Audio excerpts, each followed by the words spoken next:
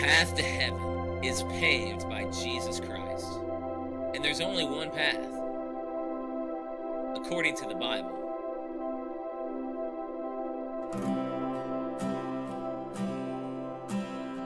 For all have sinned and fall short of the glory of God.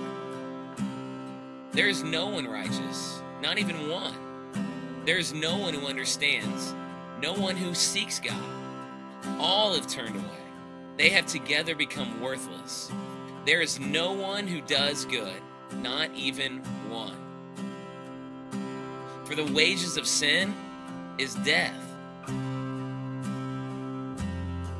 But the gift of God is eternal life in Christ Jesus our Lord.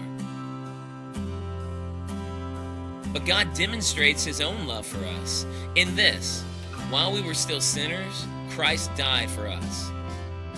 Jesus answered, I am the way and the truth and the life.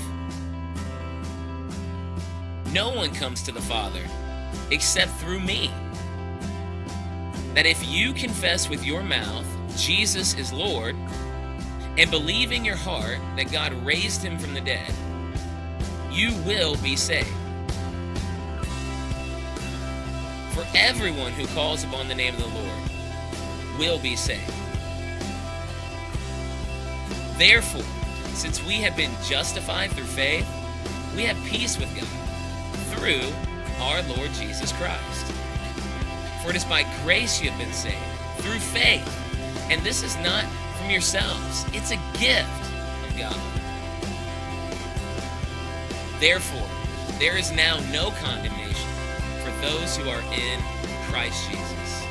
For I am convinced that neither death nor life, neither angels nor demons, neither the present nor the future, nor any powers, neither height nor depth, nor anything else in all creation will be able to separate us from the love of God that is in Christ Jesus our Lord.